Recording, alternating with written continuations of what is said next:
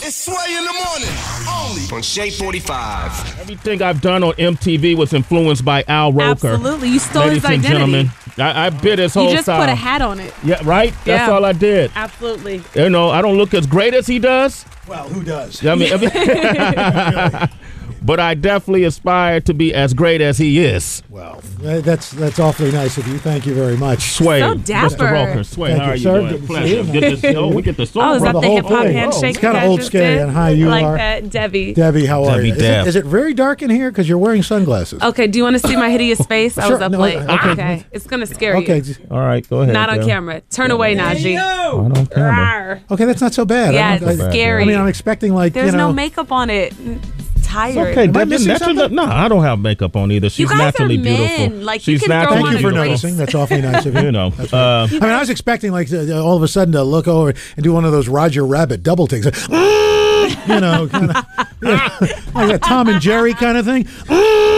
You know, where the eyes pop out and the body goes parallel to the ground. That's how I feel. And your mouth holds and then the tongue rolls out. That's not so bad. I mean, you know, it's not too bad, right? It's like, okay. You know what's amazing is you look just like one of those animated characters when you did that. Yeah, that You know, was that's great. my wife has always said I would give up everything almost except for my children to find the portal to Toontown. You know? But, I mean, life. How great would life be if, in fact, if gravity didn't happen until you acknowledged it? I mean, you know, when you think about, you know, like the coyote when he runs off the cliff and he's standing there, and it's not until he like reaches and realizes that he's run out of cliff. Yeah, that's when he falls. That's when he falls. Not until then. Wow, that's you know, I've never even thought about that. I'm not sure what you've been drinking or what you've been smoking this I morning. spent these were the guys in Queens. These were the guys we sat on my stoop on 120th Avenue, and we would okay. So Flash, fastest man alive. Who's faster, Flash or Superman? I don't know.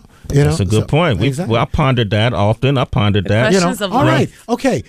Pluto, dog. Goofy, dog. Goofy wears pants, lives in the house. Pluto stays in the doghouse and gets his butt kicked by Chip and Dale. Yeah, that's not That's a cool. good point. That's How a do good these point. happen? Did you not ever cool. wonder how Wonder Woman found her invisible jet? I don't know. I mean, it's Did you not. think It was about that? it was really before they had the beeper or anything like that. Yeah, Like if she had an alarm, couldn't you know, tell, click, right? click, click. You know, I mean, didn't have that. Yo, this is fascinating. I thought we were going to talk about weather today. Yeah.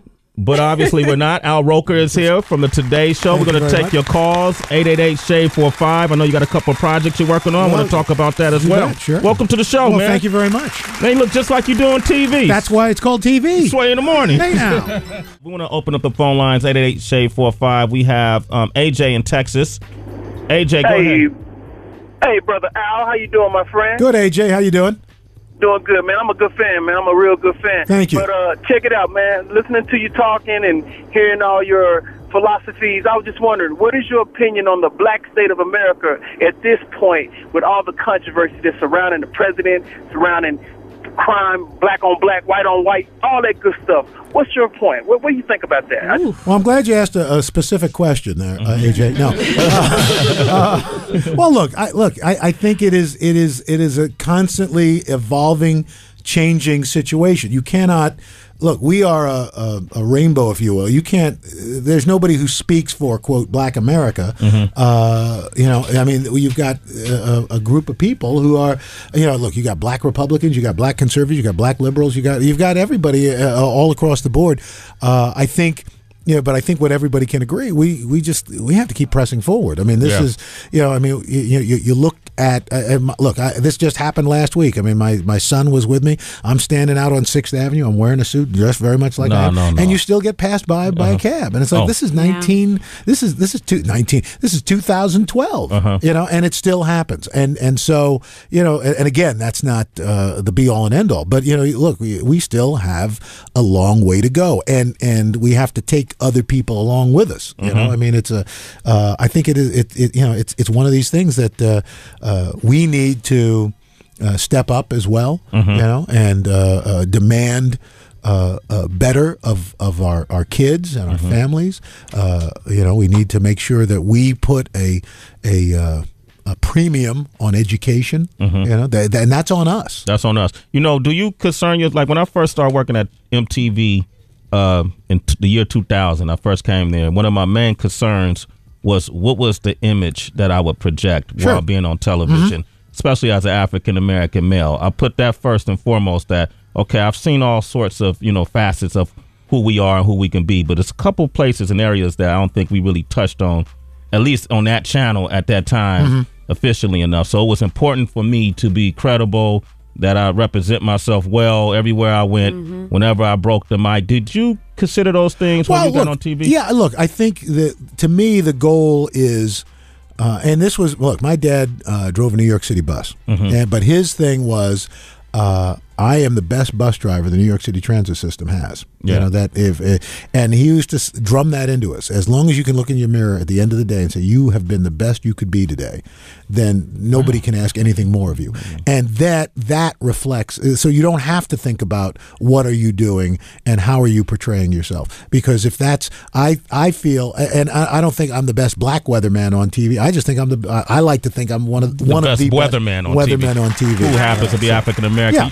Yeah. Recently, Trayvon Martin case, we talk about it every single day. Sure. And I know you guys bumped into a little issues, right? Yeah. In terms of this edited Trayvon Martin call that played on your channel, right? Right. Let's play it back. This guy looks like he's up to no good. He looks black. Now, who makes those decisions on how these things happen? You know, look, it is there's no one set answer. You know, in that, you have a producer who is trying to get a story on under a certain amount of time. He's given a certain amount of time to fit in. Okay, we want this story to be a minute 30 or a minute 45 or 2 minutes. I don't know. I don't even know who the producer was who did it. Yeah. But going into this, I have a sense that it wasn't about trying to heighten racial tension. It was about probably trying to fit stuff into a time period. I don't know that, but I don't, because I don't think it really. I think the import of the story and the impact of the story is still there. Yeah. Does it make it? Does it condense it and maybe change it, take it out of context a little bit? Sure, but the fact is, there's a young man who's still dead, and there's still questions about what happened. That tape doesn't change that. That doesn't change that. You know, I'm curious because you did mention briefly right now your children. When the Trayvon Martin situation happened, was that a particular conversation that you wanted to have with your son? Is that look, he's 9, and we always talk about in certain instances about how you present yourself. And the way you portray yourself. But I've got a 22-year-old nephew who lives in the house my parents lived in, and I worry about that because it's one of these things that you just guilty of walking around while black. You have to. If you wear a hood, I notice you don't wear a hoodie. Well, and it's funny. We used to just call them sweatshirts. But no, I don't wear a hoodie only because I don't like the thing flapping in the back. It's just. Well, that's a style thing. Yeah, you know that, right? Yeah, that's it. That's it. It keeps you nice and warm. Well, that's why I wear a hat. Okay. My grandfather always wore a fedora, so I always wear a hat. All right, Al Roker is hanging out with us. You know him from the Today Show. He also has a new program that he's behind, Big Easy Justice. We're going to talk about that. 12 minutes past the top of the hour, and you never know, but what Al Roker does, he often faces life and death situations. We're going to talk about that when we come back. It's Sway in the morning, only on Shade 45.